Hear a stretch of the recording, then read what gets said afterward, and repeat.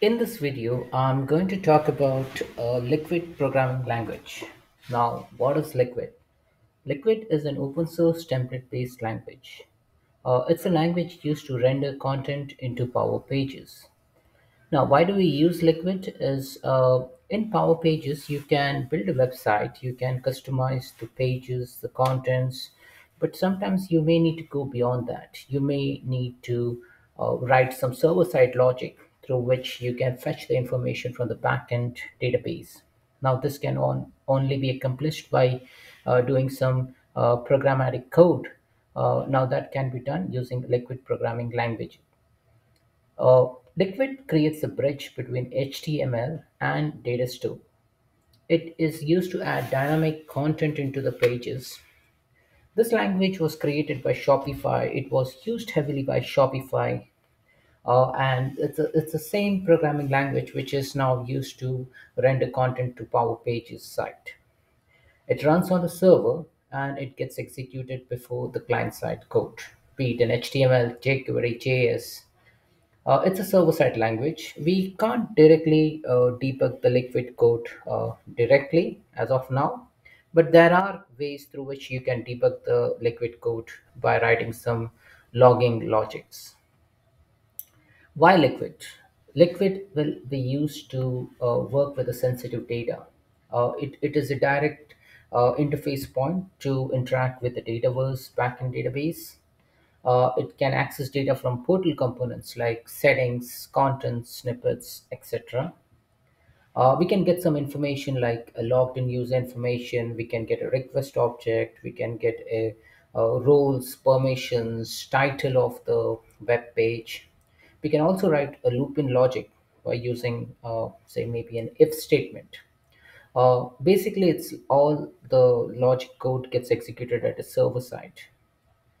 There are some performance consideration we need to take into context while rendering the context contents for the website. Now, where it can be written, the Liquid can be written in a web template, it can be written in a web page, it can be written in a basic form, advanced form, a list, content snippets, and there are many other places where you can write Liquid code. What actions can be performed? The CRUD operations within the Dataverse can be accomplished using this Liquid language. So we can do a create, a read, an update, and a delete operations on Dataverse to and fro using the Liquid template code. We can access portal components like site settings, site markers, like the reusable components. We can use the content snippets. We can use web links. So all these things can be accomplished using the Liquid code. We can get contextual data like who is logged into the system, what are those user details like the first name, last name, full name of that particular logged in user if you are using a logged in based portal. We can use this as a web API to fetch query from the backend system. We can connect to a Power BI interface as well. We can even write a fetch XML query and get it executed at the server side. So this is basically a pretty handy tool to uh, execute server side information. Uh, we can design custom page and we can display dynamic contents. Now, what are the different liquid objects we can use? Is like we can there's something called as entities, now, page, params, settings, sitemap, event, categories, articles. There are many liquid objects which we can use to render content to the web page. I will cover all this in my upcoming videos, but let me just quickly give you a hands-on demo to the.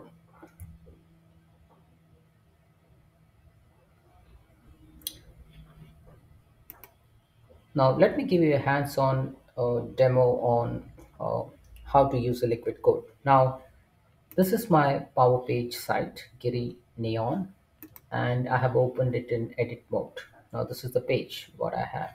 Let me preview this page, and the page will be rendered with a blank content or the content with just text and three separators. Now, in order to write liquid code, what you need to do is you need to click on edit code. So it will open the Visual Studio Code interface in the browser, and you can start writing your liquid code. It is always wise to use your own separate HTML to write your liquid code. So I will make use of a div tag. So I have a div tag and I'll write all my code over here. Okay. So this is my code. Okay. And I'll just save this. I'll do a control S. I do control S, this circle disappears. And now my code is all stored. I can sync the changes, and once the syncing is finished, my text will get rendered onto the page. So let me refresh this page, and once I refresh my page I can see the text which I have written. Now this is not a liquid code, this is just text.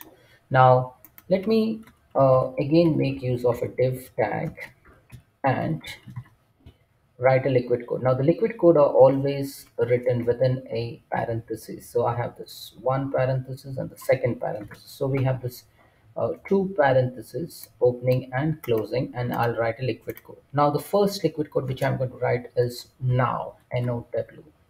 Okay. Now let's see what happens with this liquid code. I just save it again, save it completely, sync this configuration, and after a moment just refresh this page. Now the nav object renders the date and the current time of the location where this website is hosted. So here it's 5:22 p.m. on 26th of the 6th. Okay. Now, what are the other code we can write? Okay. Now I can get I'll just put this parenthesis, and the next step is to write something. Okay. Now let me put a br tag so that I get a break on the previous text. And here I'll write the code as page.title. If I want to know what is the title of this page. Okay, so it is written as page.title. Okay. And I just save this. Okay, again save it, let it save completely, then sync it, sync the configuration.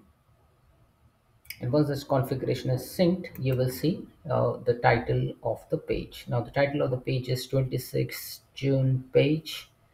So ideally it should display that content. So I'll refresh my code and it will give me the title of the page. Now similarly we can write lot of many things. I will not go into each and every stuff, but I'll just show you one quick thing about the logged in user details. So in this website I have logged in using my account.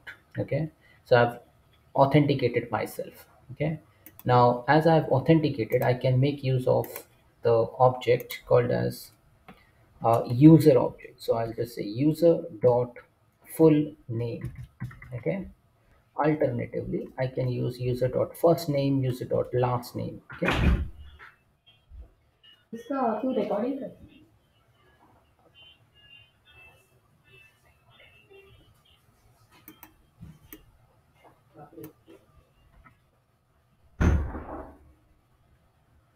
can write so I'll just copy this pr object.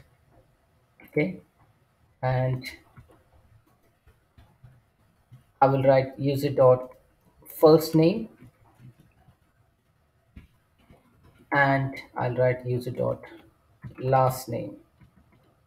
Okay, so I'll just save this code and I'll sync the configuration. And once I sync the configuration, I refresh this page and I should get the full name, which is Girish Uppal, the first name, which is Girish, and the last name, which is Uppal. So that's how you write a liquid code within your page using Visual Studio Code. Okay, so that's it, folks. I'll try to cover more advanced topic around the liquid objects in my upcoming videos. So I'll try to cover the request object, I'll try to cover the interface with Power BI, I'll try to cover more looping components which are more frequently used in Power Pages liquid code, and also try to use the native component like the snippets, the content snippet, the web link, all those Power Portal or Power Pages based objects within the liquid code. So thanks for watching.